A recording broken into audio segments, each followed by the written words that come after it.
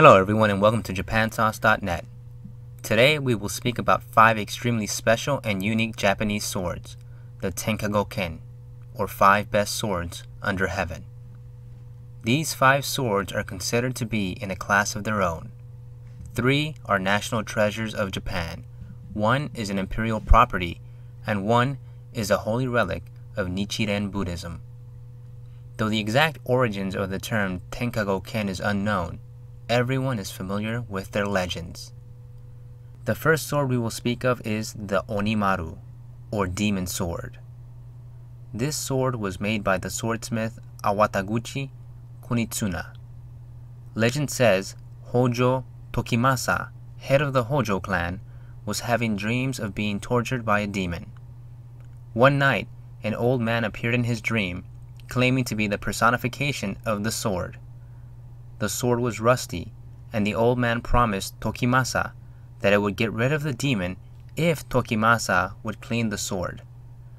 Tokimasa quickly cleaned the sword. Then, the sword, moving and falling on its own, sliced the neck of a demon that was engraved on a pot. From that moment, Tokimasa no longer had bad dreams of the demon, and the sword received its name, Onimaru, the demon sword. Next we have the Mikazuki Munechika, or crescent moon sword. This is said to be the most beautiful of the Tenka Goken. The sword was made by the famous swordsmith Sanjo Munechika. When Munechika made this sword, crescent moon patterns appear on the hamon as a result of the tempering. It is a national treasure of Japan and is housed in the Tokyo National Museum. Munechika also made another legendary sword, the Kogitsune Maru, but this is a story for another day. Now we will speak of the Odenta, or Great Denta sword. This sword was made by swordsmith Mike Denta Mitsuyo. Legend says that Maeda Toshie, one of the leading generals of Oda Nobunaga, had a daughter named Go, who was always a sickly child.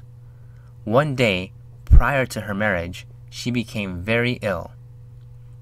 Toyotomi Hideyoshi, owner of the Odenta, offered Toshi to borrow the sword to defend against the evil forces afflicting Go. Toshi accepted and placed the sword next to Go's bed, and Go's sickness went away. When Toshii attempted to return the sword to Hideyoshi, Go became sick once more. This pattern continued 3 times until Hideyoshi said that it would be best for Toshii to keep the sword, and he did. The next sword is the Juzumaru, or rosary sword. This sword was made by swordsmith Aoi Tsunetsuga. It is said that Nichiren, a Japanese Buddhist priest, was presented with this sword for his protection. But Nichiren saw the sword as a symbol for the destroying of iniquity and establishing righteousness. And so he hung a Buddhist rosary, or juzu, over the hilt. Thus, the name Juzumaru was born. And standing at the pinnacle of the Tenka Goken is the Dojigiri, or slayer of Shuten Doji. Many regard this sword as the Yokozuna of all Japanese swords. This sword was made by swordsmith Hokinokuni Yasutsuna.